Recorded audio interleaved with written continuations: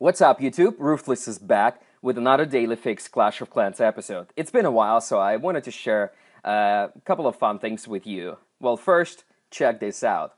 I've come across this base, and it's Daddy from Golden Sky. If you don't know who Daddy is, check out description below, but you all should know him by now. Famous YouTuber, awesome guy, and also clanmate of mine. So, I was farming on Savage account for my Dark Elixir series, and I've come across this base, so I thought I'm gonna give it a go. I was not trying to win, but I was trying to get to that gold storage and elixir storage, hoping that I would be able to at least make like 60,000-70,000 in gold. And nope, not gonna happen.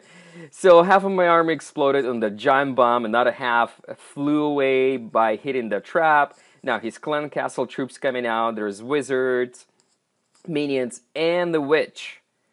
Look at that Wiz Tower. Totally killing my entire army. This is ridiculous. Well, Daddy, you're welcome for the cups you're getting from this attack. But I thought, I gotta give it a try.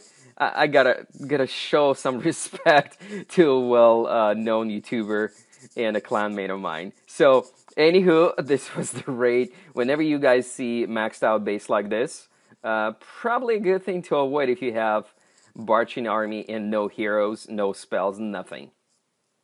Boom! Last hit, and I'm completely out of troops. 422 Dark Elixir, oh well, could have gone better, but I'll take it and hide and be embarrassed. So this attack, actually, I wanted to show you guys. So a lot of people were saying in comments that it's hard to farm with Barchin army. It is not hard. It is so easy. Because you not only attack and find abandoned bases, but you find even these type of bases. Now, what I mean by these type of bases, I mean poorly designed. Well, first of all, as you can see, his town hall is on the outside. If your town hall is on the outside, try to protect your gold and elixir storage is a little bit better. That's just my opinion, because even such simple army that I have right now, barbarians and archers, I was able to steal most of this loot. So check this out. First, I'm going to secure a 1-star win, of course. I'm going to take out his town hall. Now, luckily, majority of his loot was in his pumps. So, but still, nevertheless, as you can see, I am going pretty strong, and I'm going to try to take out his storages as well for the remaining gold. So, as I always mention, whenever you see huge gaps on top, you saw probably those 2 bombs explode. Another thing is, when you do put giant bombs, probably it's not a good idea to combine them and put them together next to each other. It's just a waste of gold, in my opinion.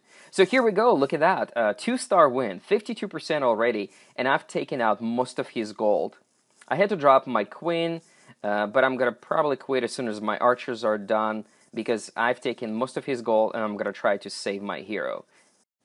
So 235,000 gold, fun raid. I hope you guys enjoyed it. Stay tuned for more.